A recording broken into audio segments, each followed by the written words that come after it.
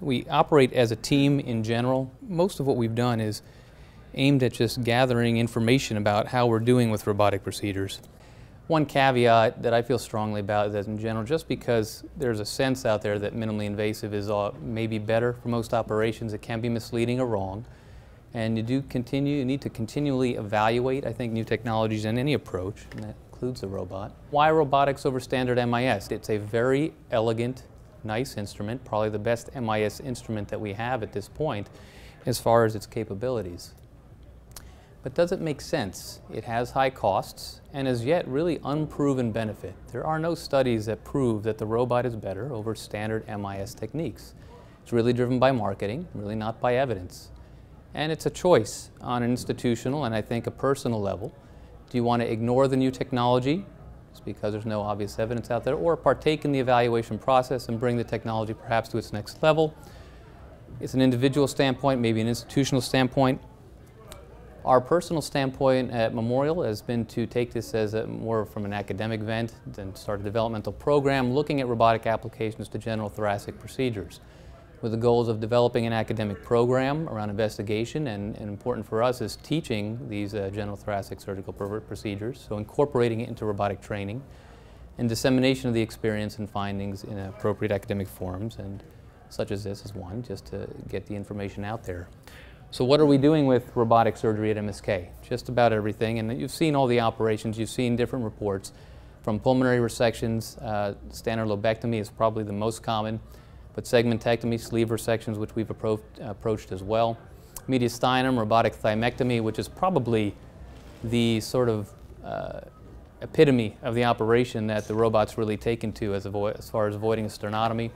Posterior mediastinal resections, esophageal resections, which we do as an advanced esophageal center. It's not just cancer that we take care of. We take care of just about any advanced esophageal procedure. This is a technique of robotic-assisted minimally invasive esophagectomy that we've developed at Memorial Sloan-Kettering. For brevity's sake, I'll refer to it as RAMIE, R-A-M-I-E. It does require a fair amount of instrumentation. The room setup, as seen here, for the abdominal phase, and this is an Ivor Lewis or McEwen setup for the abdominal phase with the robotic cart coming directly over the patient's head, and then for the thoracoscopic phase with the robotic cart coming over the patient who is in straight lateral left decubitus position with the right side up and the robotic cart coming over the right shoulder at an oblique angle.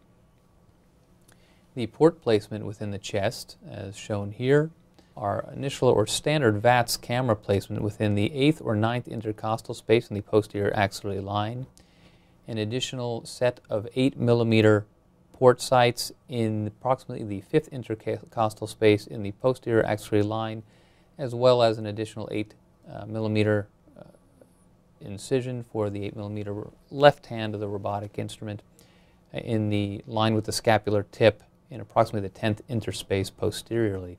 An additional 5mm port is placed in approximately the 3rd or 4th interspace, again in the posterior axillary line, and an assistant port placed just over the diaphragm between the camera port and the posterior 8mm port. And again, the trajectory of the robotic cart is over the right shoulder.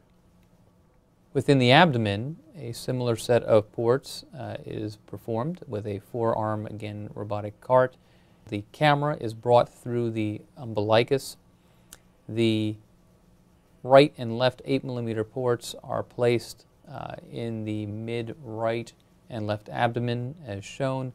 A 5mm port is placed along the costal angle in the left side for the 5mm robotic assistant arm, and an additional contralateral 5mm port is placed on the right costal angle for the liver retractor. An additional assistant port is placed in the right just infraumbilical region for a 15 or 12mm port for the bedside assistant to pass staplers, as well as for suctioning and additional graspers.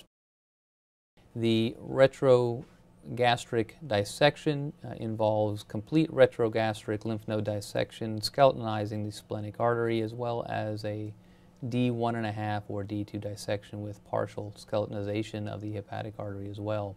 All lymph nodal tissue is taken up along with the left gastric pedicle, which is then ligated with a surgical stapler.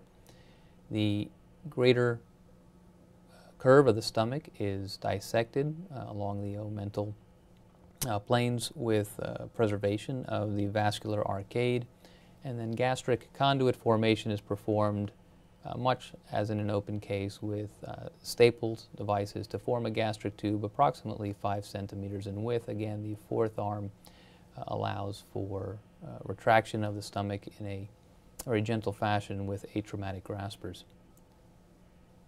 Pyloroplasty, if the surgeon performs one, is performed in standard fashion and is greatly aided by the ability of the robot's suturing, as seen here. This is otherwise a standard pyloroplasty that is done in much the same way as you would an open operation.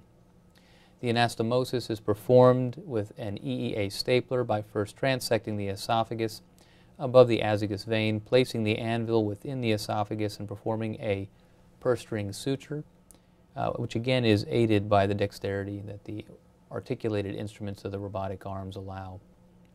A second purse string is placed for reinforcement, the stapler married to the anvil and the stapler fired to complete the anastomosis. I'm going to talk a little bit about giant paraesophageal hernia repair as an operation that is probably portable to most general thoracic surgeons. Why do we operate on these patients and what are the clinical presentations? From the sort of classic paper by Skinner, 21% of these patients that he saw did progress to strangulation of the stomach, hence the dictum by thoracic surgery and the American Board of Thoracic Surgery to operate on every single patient with a giant hiatal hernia. Whether everyone agrees on that, I think you need to use your own clinical judgment to decide who needs an operation, but that is the standard recommendation from the American Board of Thoracic Surgery. And if they leak, you end up with either a laparotomy or thoracotomy and probably at least a 20 to 30% mortality rate. The thoracic approach is an open thoracotomy, and it works just fine. It's a terrific operation, and actually it set the gold standard for how this operation should be done. 94 patients operated on by Pearson, who kept very good records of all of his patients and followed them closely, through a left thoracotomy, sac excision with a collis if it was needed, and 91% patient-reported good results, 9% with fair results. So 90% or plus more patients said, "I'd do this again." At a mean follow-up of 10 years and only 2 operations were required, and this operation, is hard to argue that you can beat this operation. The patients did great, and it's an open operation, thoracotomy or not. But what if you can do it minimally invasive with good results? Any new technology has to recapitulate, I think, the gold standard results at least as closely as possible, unless there's some really terrific benefit from it.